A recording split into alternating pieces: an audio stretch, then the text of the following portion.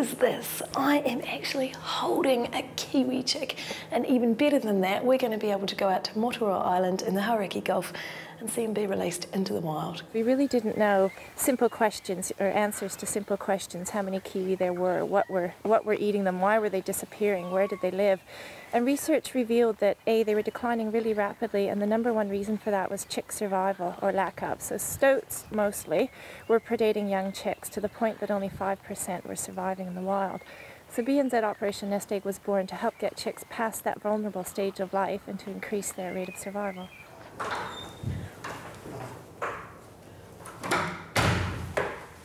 We're here at Auckland Zoo's Kiwi incubation room, and Michelle's going to take us through the process of getting a Kiwi egg hatched and ready for the wild. When the eggs come into us from the wild, we'll measure them and weigh them and then candle them, so we'll shine a light against them to judge how old they are. The early stage eggs come into this incubator here.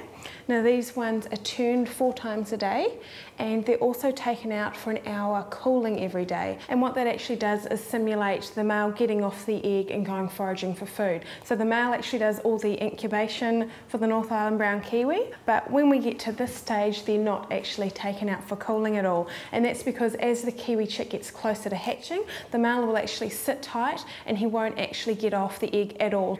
Now, once they start to hatch, they come into one of these hatches, and that's just to make sure that they don't break any of the other eggs when they're hatching. It's quite violent when they're pushing themselves out of the egg. It can take up to 4 or 5 days to actually complete the hatching process.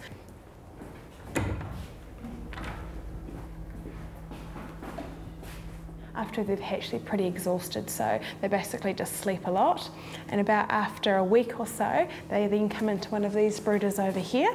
And how long do they stay in here for? For another 2 weeks, and we just want them to get to their hatch weight again, and once they reach that hatch weight, they can be released onto Motoroa Island.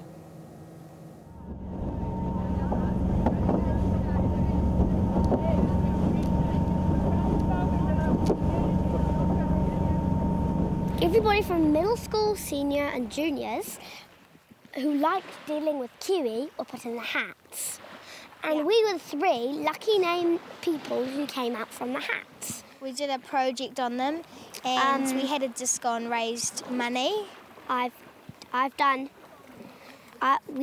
Us juniors made bumper stickers. Yeah. To go in the back of our cars. The middle school got to go to Tawharanui and do some planting, and we also learned heaps of facts doing studies.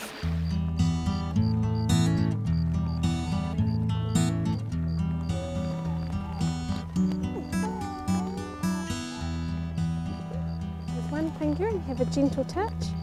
Kiwi nuturoa toro ngangara kai roto ngā here here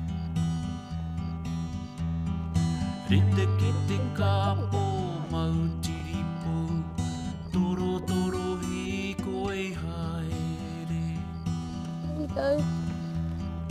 kare koe ere